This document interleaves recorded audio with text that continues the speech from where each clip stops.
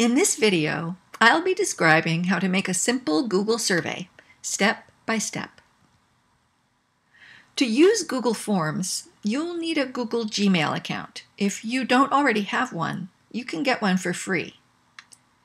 If you need to, go ahead and pause the video for a moment while you write down the Google Forms link on this slide.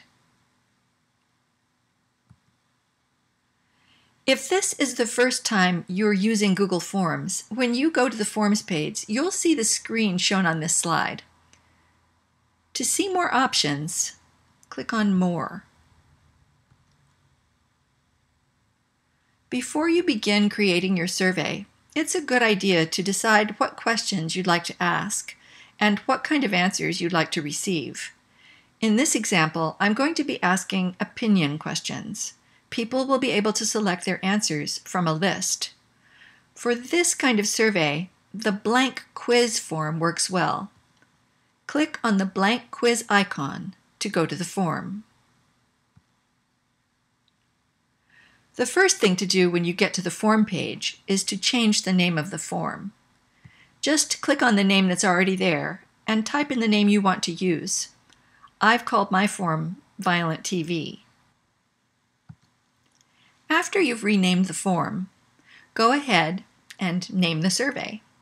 I've called my survey Violent TV. The item type that works best for the kind of items I'm making is multiple choice. There are several other options that you can check out on your own. I named my first item Violent TV is bad for children, and my answer choices are always, most of the time, sometimes, and never. If you need to make more answer choices, click on Add Option. And if you don't want people to skip your item, turn on Required. My second item is Violent TV makes kids misbehave. I've used the same answer choices I used for item 1, and I've remembered to click on Required. Since I only want 2 items in my survey, it's done, so I'm going to send it. There's more than one way to invite people to take your survey. First, I'll show you how to email it. Start by clicking on the email icon. As soon as you click, you'll see the email form on your screen.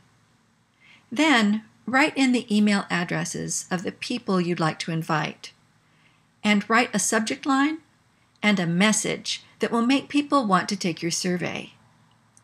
Make sure you also check the Include Form in Email box. This will make it possible for people to fill in the form right in their email. This makes it very easy for people to take your survey. When you're done, click Send. Here's what my survey looks like when people open their email. All they have to do is click on their answers and hit the Submit button. Easy. There are lots of other ways you can share your survey. For example, you can send it out on social media. I'm not going to show you how to do that here, but if you have a social media account, it could be a good way to get lots of answers. If you'd like to send people a link to your survey, click on the link icon. After people have a chance to take your survey, it's time to look at your results. Go back to your survey page and click on the Responses link. The first thing you'll see isn't useful survey information. If you were a teacher making a quiz, this information would help you see how well your students are doing, but it won't help you understand your survey results, so you can ignore this part of the Responses page and scroll down. When you've scrolled down, you'll see these nice pie charts, which show the choices people have made. Pretty cool, eh? But there's even more. If you want to see details of how people responded, you can create a spreadsheet. To do this, scroll back up to the top of the page and click on the spreadsheet icon. You'll see a screen like this. Select Create a new spreadsheet, then click on the Create link.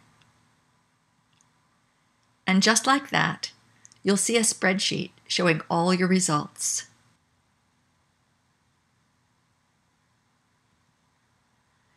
You can learn a lot about people's opinions and ideas with surveys, and Google Forms makes it easy.